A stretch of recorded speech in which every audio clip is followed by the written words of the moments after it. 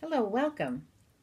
Today we're going to make decoupage candle holders.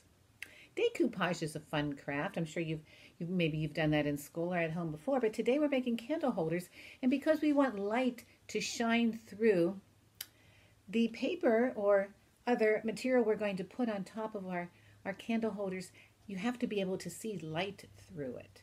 So you can't use pictures like from a magazine or photos or things like that. You need to be able to see some light through them. So my very favorite decoupage type of paper is tissue paper, because tissue paper is so very fine and thin you can't see light through it. You can just hold it up and you can see that you can see the light through it. So candlelight will shine through as well. But I wanted it to be maybe a little more interesting than just plain old tissue paper. Maybe people don't have fancy tissue paper at home. So I was looking around my kitchen, and I have lots of fancy napkins. Now maybe your family has some fancy napkins left over from a party or a holiday. Well, you can take those fancy napkins. This one happens to have tulips on it. It was a spring napkin. Some of them are for holidays. You can make a holiday candle holder. But it's late spring, but I'm going to make it the spring one. Today I like the tulips. But when you use the napkin, it has two parts to it. They call it 2-ply, and that means it's double thick. There's sometimes there are even 3 layers, but this one has 2 layers. It has that pretty layer with the print on it, and then it has another layer, and the reason there's 2 is just so it absorbs more when it has to catch a spill or something. But you need to take it apart so that you're only going to use the picture on a thin piece, not a double piece. So I took one of these napkins with gorgeous tulips and leaves on it, and I cut out some of the flowers. So I just cut them into individual flowers. I love flowers, by the way. That's why I chose flowers. And we're going to use these parts of the napkin, these flowers, and the tissue paper to make a candle holder. Then we'll try another type after this one's all finished. So to do decoupage, the things you will need a jar, an empty clear glass jar. Mine are from Jellies. I like the size. You could make it bigger or even smaller, whatever you like. You could even use a glass that you drink out of and decorate it. But so we're going to need a jelly jar. We're going to need white glue. Like Elmer's glue is the most famous, but this is from Stop and Shop. They also have white glue. You can buy it just about anywhere. A little bit of water, a mixing bowl, a paintbrush, and the tissue paper or the napkins or something else. We're going to do something else a little bit later. So let's start. I actually have 2 jelly jars. We'll start with this jelly jar. When you make decoupage from white glue, if you're not using special decoupage that you buy in a jar like at Michael's, that's called Mod Podge. If you make your own, you take white glue from the store, squeeze it in. It's kind of thick, and that's thick when you're gluing things at school or at home or fixing things. But when you do decoupage, you have to add a little bit of water and stir it around so it makes kind of like, it's thicker than milk, kind of like pudding, I guess. And it doesn't look too thick and too sticky, but it is sticky. So you'll take that, this is your made-at-home decoupage, okay? And you will begin covering very thin coat, that's important, very thin coat of glue. Decoupage is the craft. This is just the ingredients we're using are glue. So we're not going to do the whole jar at one time, but I covered that side. And on that side, I'll take one of my tulips. I think I'll put it at an angle. Oh, that's pretty. Isn't that pretty? Pretty. Maybe another little tulip. I'll just add some more glue. Over here. Another little one. I'm going to make mine all go like up like they're growing. But if you use different shapes, you could put them upside down, sideways, all around. And then kind of to tie together to put together my tulips, I'm going to put some tissue paper as well, which will add some nice color. So I'm going to put just some blotches of tissue here and there. They stick to your finger. Believe me, you're going to have everything stuck to your finger as you're doing it, but that's part of the fun. And one thing I forgot to tell you to bring with you, or be sure you have, is some paper towels, because you will get sticky.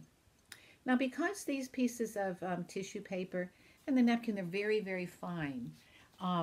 They're a little tricky to work with, but they're great because you'll be able to see through them.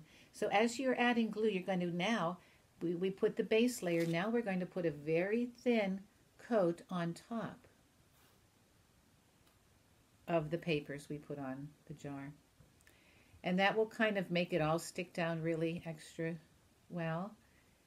It'll blend them all together, and it's going to make a nice firm seal so that when it's all done, they won't come off. Now, it's not all done by any means.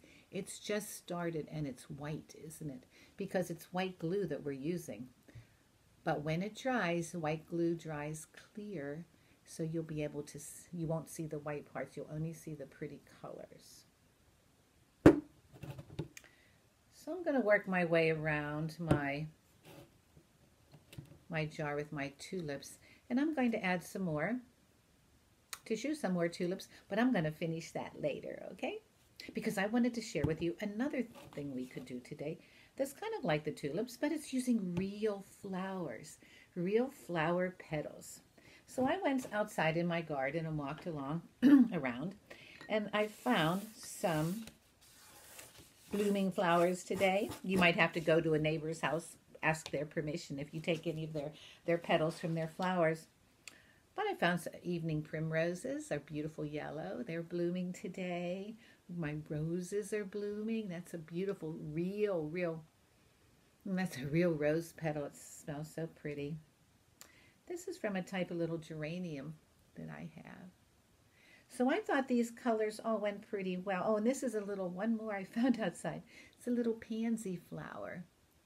So you don't want to pick flowers that have big, big petals if you have a small jar. Now, if you're doing a vase or something bigger and you're using decoupage, you could use bigger petals. And this is even, this first petal I tried was even kind of large. So I'm going to do the same thing.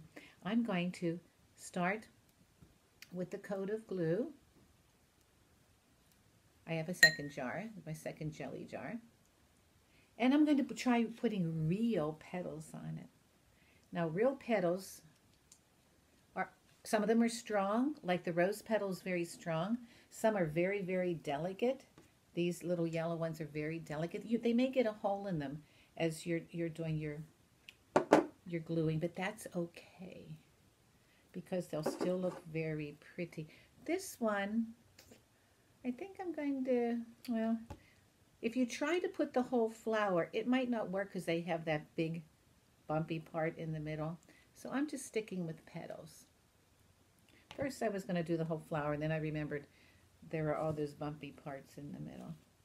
Now these I'm going to have them go different ways. Some sideways.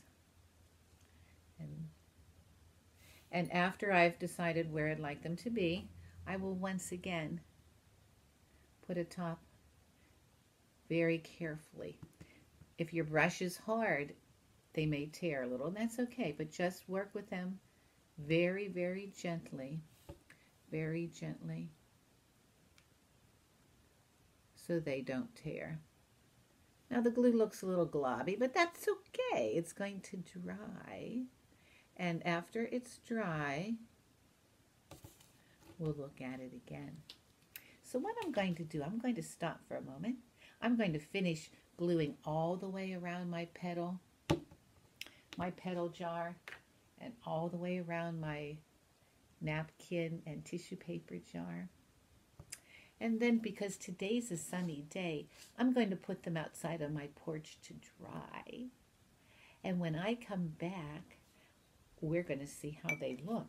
This is something else you might like. If you have these little tea lights at your house that run by battery, it's a very, very safe way to to make a candle holder and be able to do it yourself. Or if you're with an adult, maybe you want to try a real candle, but only with an adult's help. So decoupage is really easy. It is really fun. Your imagination can soar the types of things. If you don't care if you can see through something, if it's not going to be a candle holder or something you want to see light through, you could cover up. Here's a very, very big box, but you could cover a box. You could use magazine pictures. Put the glue down, put the picture, put the glue on top, and then you can have a box that's really special for you. So yeah, so the sky's the limit with decoupage, but today we're doing candle holders. So I'll see you in a bit after my candle holders are finished and dry. Hi, I've gathered my 2 candle holders from my porch. I had them sitting in the sun, and can you believe they were dry in just 1 hour? They're dry to the touch. They're all ready to go. We're going to try them out with a candle, but I want to tell you a couple other important things. As I was working on and finishing up my decoupage, I decided I didn't really like the bumps on the top of the jar where the top screws on. So I put some glue there and covered it with a piece of tissue as well. So it looks kind of more decorative that way. And also, these cannot be put in the dishwasher. They cannot be washed because this glue will dissolve. If you did this to something like a drinking glass or a vase or something you might want to wash, your parent would have to spray it with something called a sealer that would keep it from dissolving. The glue will dissolve in water, but I'm never going to put my candle holders in water, so that's just fine. So let's try them out, okay? All right, there's one. And I'm going to turn off the light so you can see it better. Just a moment. I brought a special dark light box for you to see. Ready? 1, 2, 3. Aren't they gorgeous? Aren't they beautiful? And you made them yourself. Well, I made these myself, but you could make them yourself as well. So I hope you give it a try. You can try decoupage in different ways. And I hope to see you again soon. Bye-bye.